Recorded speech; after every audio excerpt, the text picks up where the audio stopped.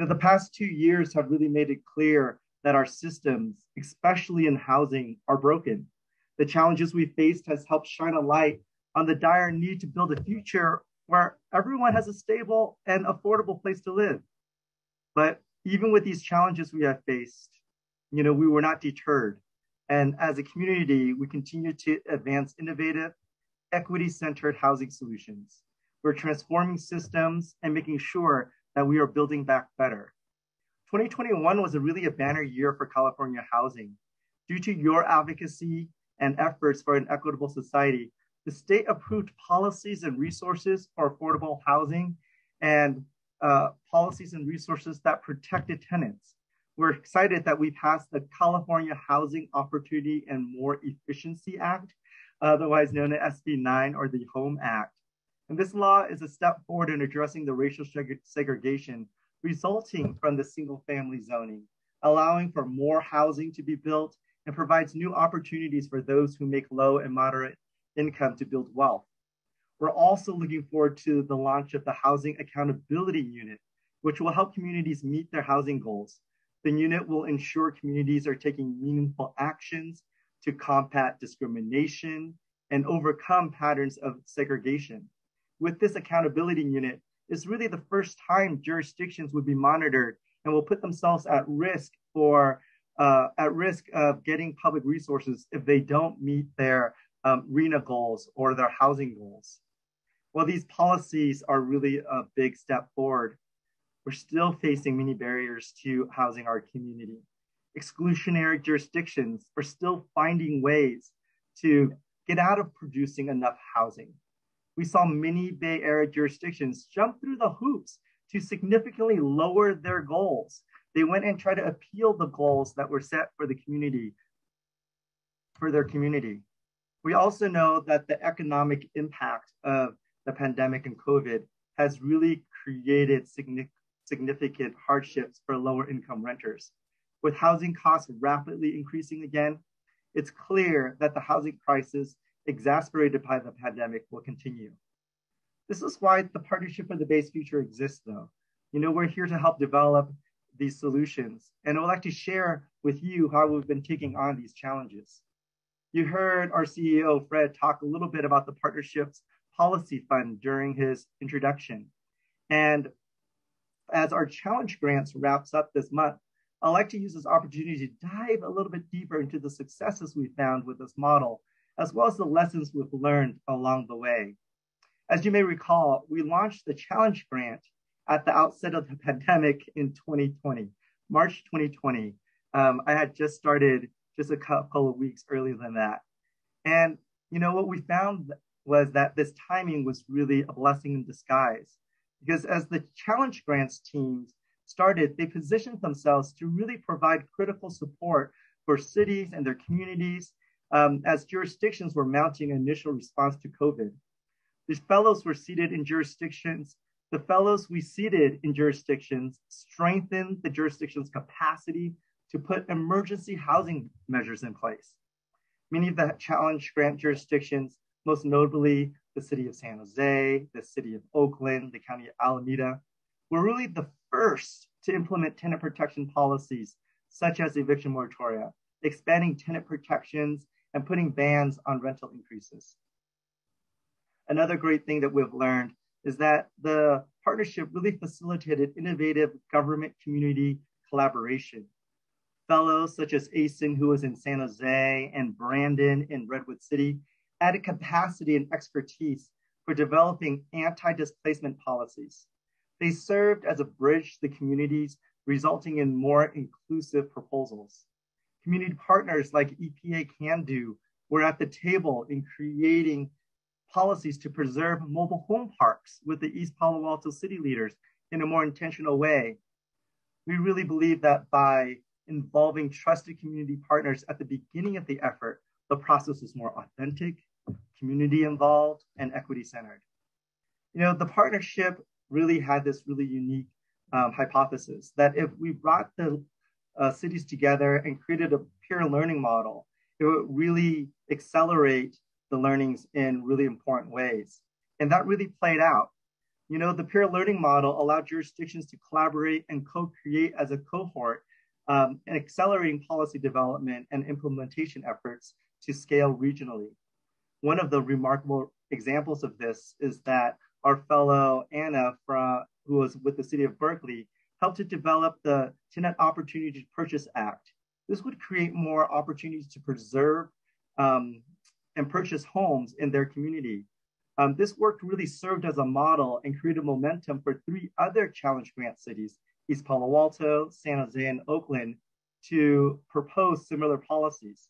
The insights gained from Berkeley shortened the time to develop policies from 18 months down to just 4 months for some of these other jurisdictions. As you may have heard, we just recently also announced our breakthrough grantees. So this is kind of our next round of partners for this work. We're looking forward to applying what we learned from the challenge grants to these next set of jurisdictions. And we're also so grateful for the many jurisdictions that submitted incredible ideas to more equitably preserve and produce housing in our region.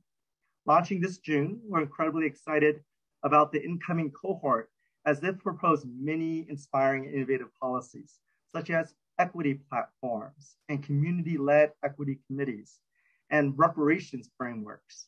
Oakland and San Francisco will be working on efforts to support emerging BIPOC leaders. We have jurisdictions planning to partner with faith-based organizations to convert underutilized land and to empower land trusts to acquire land. We will again be placing fellows in jurisdictions to support this work. And we would love for you to consider serving as a fellow or nominate someone who would be really awesome for this. The deadline is March 9th, and you can find more details on how to apply to become a fellow there.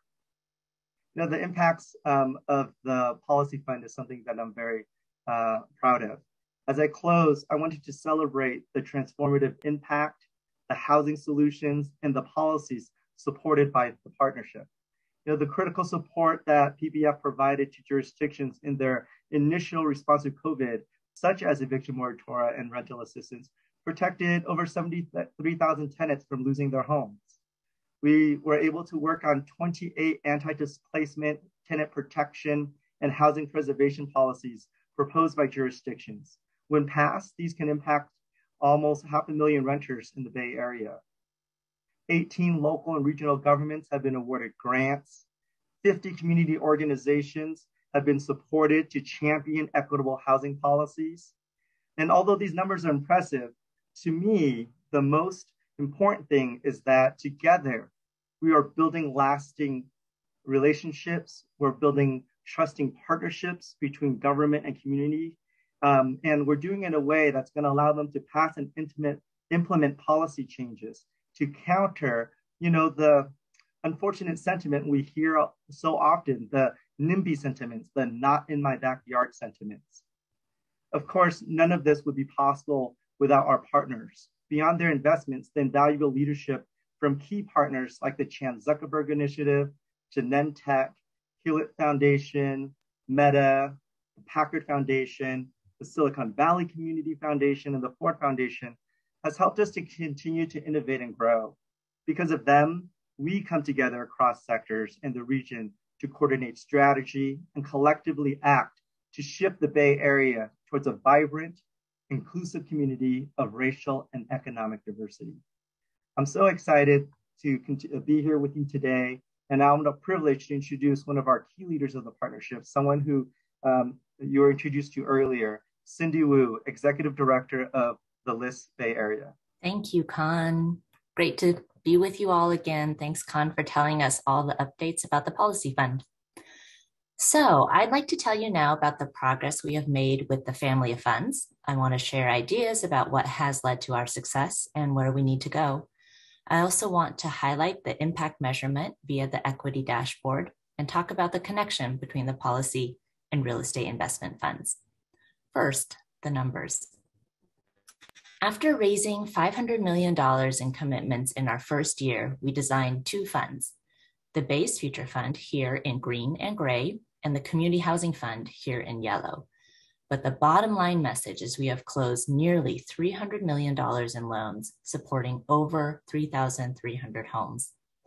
The Bay's Future Fund has helped expand the affordable housing ecosystem, testing out new models that can be scaled and bringing in new players. And we have been able to support emerging developers, diverse developers, community ownership via land trusts, and innovations in design and construction. The second fund, the Community Housing Fund, is $150 million dedicated to respond to the moment and the pressing need for housing for those who are experiencing or at risk of homelessness. But our ambition goes far beyond numbers.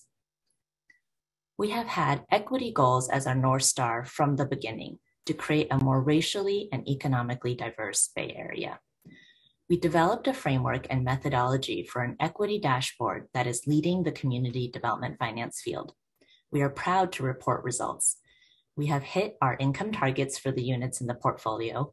A quarter of the homes are for those earning 30% area median income and below, and 90% of the homes are for those earning 80% of area median income and below. Thinking with a racial equity lens, we have really focused on preservation as a strategy. A third of our portfolio, so 10 deals, have been preservation deals, both large scale, 300 units, and small, 7 units as an example. And through self-reported data, 95% of the tenants in these preservation deals identify as people of color. So how did we do it? Our success was really due to the flexibility we built into fund design. We were able to target the different financial products, lower interest rates as we saw it was needed, and respond to needs as we heard them. Some examples include that we changed the guidelines to include rehab-only projects or transitional housing projects. We also changed the loan-to-value guidelines to make it easier for supportive housing projects to get financing. We heard about these needs directly from affordable housing developers and policymakers, including those who serve on the partnership board. So thank you all for your contributions. I also want to talk about the power of the partnerships design, this policy plus real estate. Financing can only take the ecosystem so far, and policy sets the environment. The idea was really to bring both under the same umbrella. It takes both sides to create an enabling environment to help housing go from an idea to a home. And we also felt that we needed our two teams to be working together under one initiative, San Francisco Foundation and LISC, to inform one another. So now that we have graduated the first cohort of policy fellows from the Challenge Grant, I've loved getting to know all of you. And we heard today about the 11 Breakthrough Grant Awards and the fact that we have funded 30 projects. We're seeing the benefits of having the brick and mortar side and the policy side work side by side. We are happy to have witnessed the collaborative work between philanthropy, CDFIs, community organizations, government partners, and developers all working together. So an example is that one of the first projects we financed was the Stewart Street Apartments, developed by Bay Area Community Land Trust and McGee Avenue Baptist Church. It was a project that showed the proof of concept for the soon to be voted on Tenant Opportunity to Purchase Act legislation in Berkeley. So to recap, no matter how big this fund was, we wouldn't have been able to finance all of the demand. We wanted the funds to make catalytic change, to get projects going that could be proof of concept. We strove to be an example of what is possible so that you all and others could take up the work as well. We trusted our partners and we pushed CDFIs to understand risk better in affordable housing in order to embrace the new models, new developers, new relationships to reach beyond the expected and tried and true.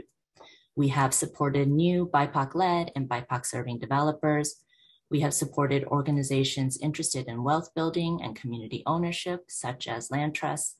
We've supported a mix of new construction and preservation projects at multiple scales.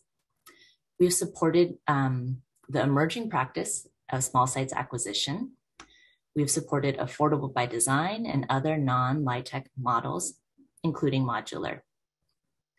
And with all of this, now is not simply the time to pat ourselves on the back for a job well done.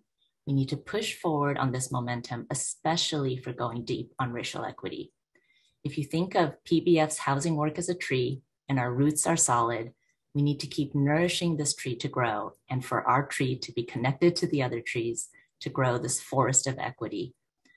We see our work informing BAFA, we hope to partner with you, and connecting to Barhai's Black Housing Action Team and their work on a regional fund. And we invite you all to join us to create communities of opportunity and choice. And now, I'm thrilled to introduce Lourdes Castro Ramirez, Secretary of the California Business, Consumer Services, and Housing Agency. Prior to this role, she was appointed by President Barack Obama to lead HUD's Office of Public and Indian Housing. She was president and CEO of the San Antonio Housing Authority and director at the LA City Housing Authority. She is an accomplished public servant, and we are thrilled to have her with us today. And an additional thank you to Ruby Valeria Schifrin from CZI, who extended the invitation to Secretary Castro Ramirez. I'll pass the mic. Thank you, Ruby, for the invitation. Y muchas felicidades. Happy 3rd anniversary to the partnership. Congratulations on 3,000 affordable homes produced, preserved, and protected in just under 1,100 days. Your efforts are vital to keeping the Bay Area diverse and inclusive in a place where all people can thrive. And so I'm honored to be here today. As Secretary of California's Business, Consumer Services, and Housing Agency, we share your mission and sense of urgency. We are partnering with communities and local governments up and down our Golden State to address housing insecurity and creating pathways for all Californians to have a place to call home. The Business, Consumer Services, and Housing Agency has many responsibilities, including coordinating across systems to prevent and end homelessness, expanding and preserving affordable housing, and promoting homeownership. I'd like to begin my remarks by sharing a letter that I recently received from Stephen, an 8th grader who lives in Simi Valley. Stephen begins by introducing himself and letting me know that he has 2 dogs and 3 brothers.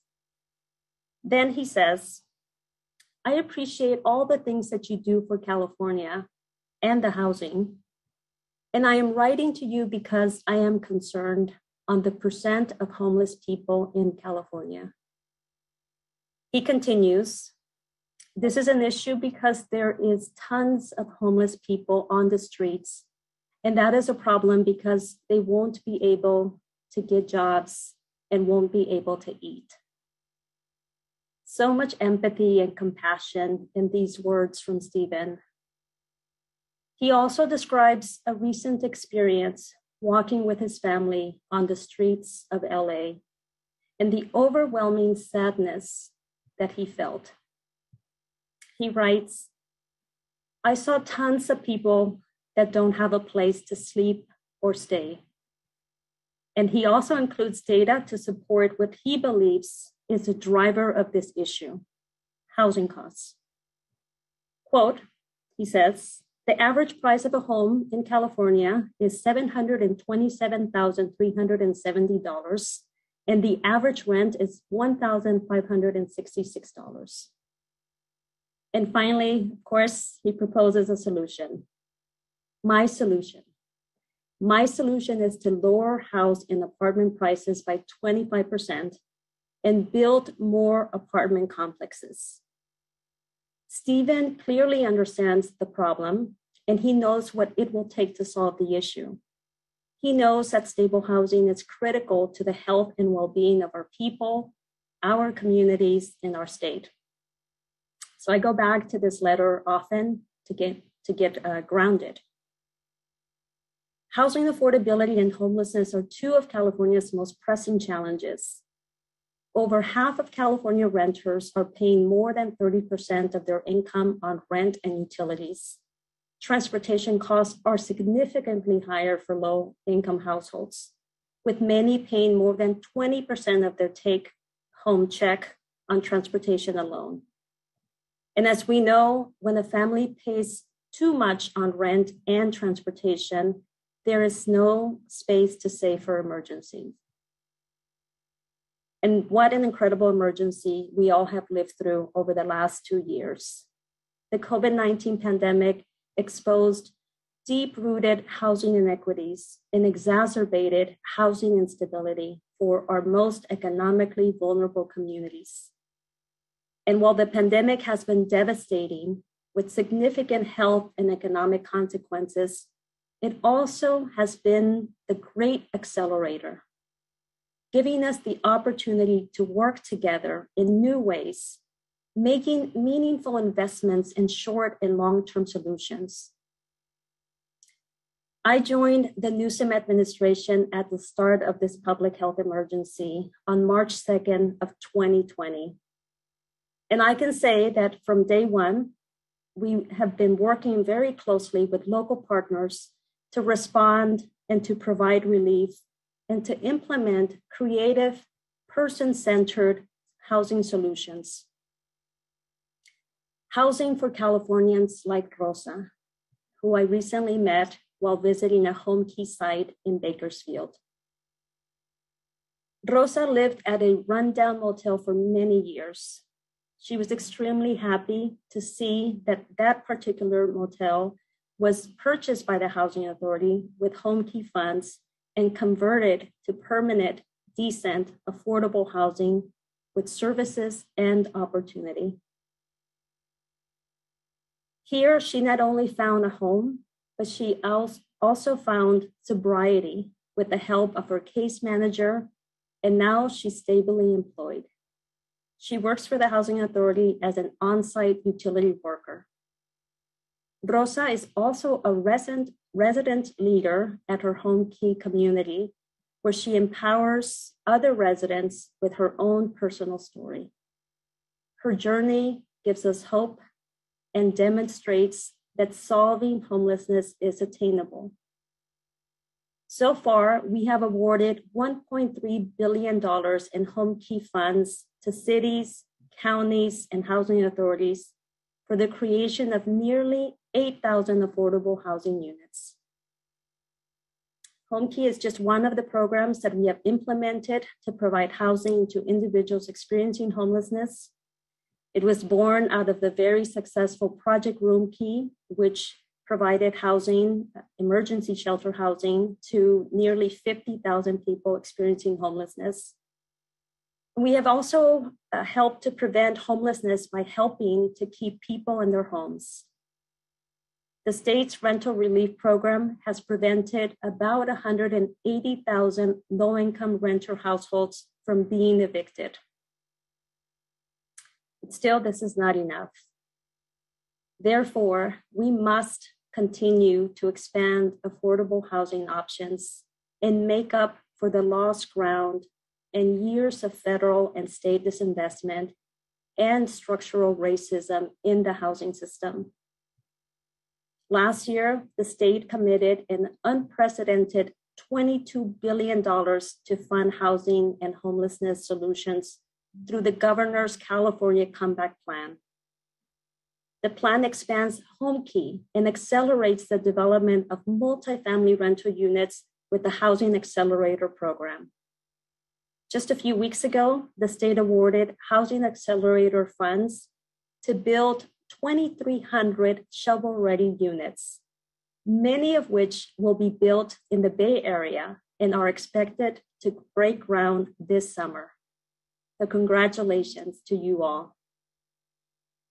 In this year's budget, Governor Gavin Newsom reaffirms the state's commitment to increase access to housing opportunity and to strengthen the alignment of our housing, equity, and climate goals by incentivizing housing that is close to transit, close to jobs, schools, and shops.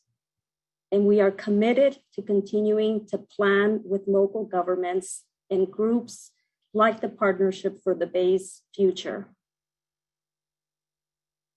In my response to Stephen, I told him that like him, I also have 2 dogs, Capitan and Cooper, and that I am just as concerned as he is about people experiencing homelessness, and that we're working hard with many others to find solutions.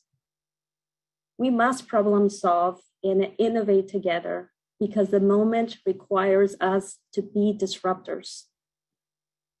California is taking bold action, implementing a comprehensive set of tools to boost housing production and address homelessness. Like Rosa and Stephen, it is up to us to build a brighter future. A future where Californians have access to safe, stable, dignified places to call home and to have a sense of belonging. Let's work hand in hand to ensure that no one gets left behind and that every Californian has the opportunity to thrive in our great state. Muchísimas gracias and congratulations again. Thank you so much, Secretary Castro Ramirez. I hope you all heard her charge for us to coordinate across systems and really develop creative, she called it, creative person-centered solutions. You know, that young man she talked about, Stephen, clearly was wise beyond his years and provided us with a clear mandate: lower housing prices and build more. We look forward to working with you to innovate and disrupt our systems to serve everyone. So I've been seeing questions come in, and it's that time where we're going to be addressing any questions, suggestions that you have. So Cindy, I think we have a question for you. Sorry, yeah. I'm looking at the wrong screen. Yeah, I can read it out. Great. Shelby King asks, are there any loan products or programs the team tried, found weren't a great fit and had to abandon or change? So I have some ideas. We originally had a middle income mezzanine product. So the Partnership for the Bay's Future family of funds spans very low income all the way up to 150% AMI to try to test middle income also. But what we found was that there wasn't as much need for financing, or there was a different challenge. The challenge is that even middle income projects still need subsidy, but in this world of limited resources, there's very little or no subsidy dedicated to middle income projects. And so a financing product couldn't unlock that for those projects. I'll say one more thing. I was thinking about the faith-based and community-based product that we have, is that advocacy for permanent sources is actually really important. Financing only helps if there's permanent sources as takeout. And so I'm making a plug for the Community Anti-Displacement Preservation Program. The California Stable Homes Coalition is leading the charge to advocate for $500 million from the state, and I hope we can all support. Thank you, Cindy. Cindy, we have another question from, I apologize if I'm saying this name wrong, Salshi Bass, and she asked, can you please share more information on the Black Housing Action Team? Yeah, so I posted, I think everyone can see the answers. Melissa Jones is Executive Director of the Bay Area Regional Health Inequities Initiative, BARHI. Melissa is my contact for everything happening here. They are planning a two-part strategy, which is another $500 million regional fund, and government investment in a set of local projects that are being driven forward by Black leaders. So big shout out to Melissa and Darius Young and Monet on that team, and just happy to support them. And if you want to email us, maybe we can provide ways to get connected to that effort too. Wonderful. Thank you, Cindy. We have a question from Michael Celier. He said he would love to hear if we're proactively engaging the real estate leaders in San Francisco, owners, developers, designers, to solve this housing issue with free discounted services. I think, Michael, the short answer is yes. You know, as Fred mentioned in his opening, one of the key aspects of the partnership is that we're setting a large regional table to really understand and address these issues. We regularly talk to developers. They're really critical in helping to even design the loan products that are necessary. If you have other suggestions, or if there's specific organizations that you think we should be engaging more deeply, please share with us and email us that information. but the realtors and the real estate sector is critical to making sure that we're able to address the critical the housing crisis. Thanks, Khanh. There's a question here from Leslie. What other states are following suit with these programs? Khanh, I know we've received a lot of interest of folks that want to learn from us.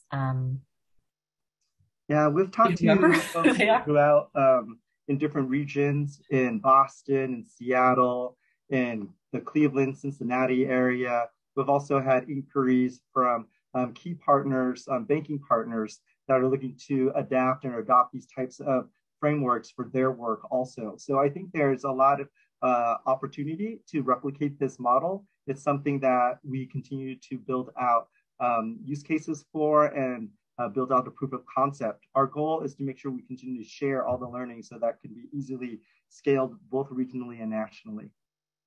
Yeah, I'll make a plug. LISC is going to release a paper, 2 reports next week with lessons learned thus far. There was also a request to see what was in the portfolio. It will be included in that report.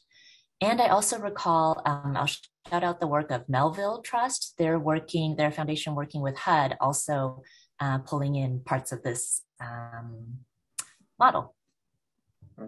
Cindy, I think we might just have room for one more. And there's a question asking, what is some of the most effective ways to combat opposition and NIMBYism to affordable housing?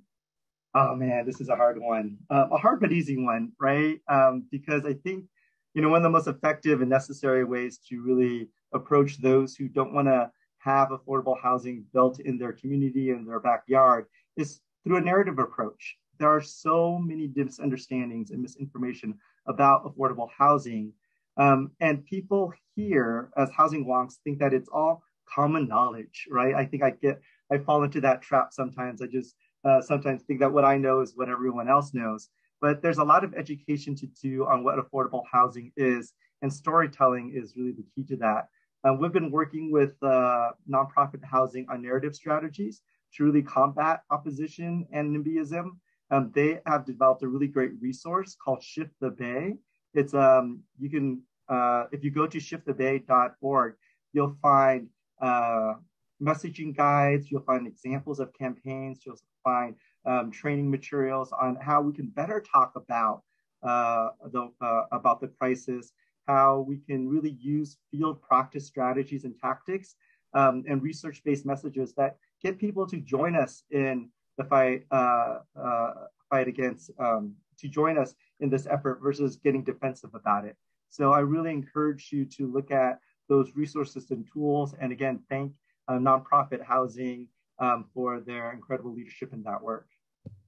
I'll say one more thing here, Khanh, which is a plug for the Policy Fellows. Please apply or send the application for the Breakthrough Grant Fellows. I think that having folks in our community that kind of work between government, community organizations, grassroots folks, having those translators, if you will, that work in the middle, that's really important. And so the fellowship is a great opportunity to do that. And the more that we can grow these connective tissues in our ecosystem, the more that we can collectively be pro-housing and combat the NIMBYism. That's a great point. That's a great point. And again, March 9th is the deadline for that. So, and we're looking to recruit 11 new fellows for the Breakthrough Grant. So please, please, please consider applying. And Cindy, I can't believe it. With that, we've come to the end of our convening. For those who've joined us today, I hope you found it today as insightful. I hope you found today insightful as you head back to working on equitable housing solutions. Ensuring that everyone has a home has the incredible potential to really transform lives and realize their full potential. We're so glad to be working alongside you to build the public will necessary for policy change and housing investments. Together, I know we're making a difference, and I would like to express my warmest thanks to Fred, to Denise, to Cindy, to Secretary Castro Ramirez, and all of our partners for being a part of today. Thank you all for being with us. Thank you. Bye.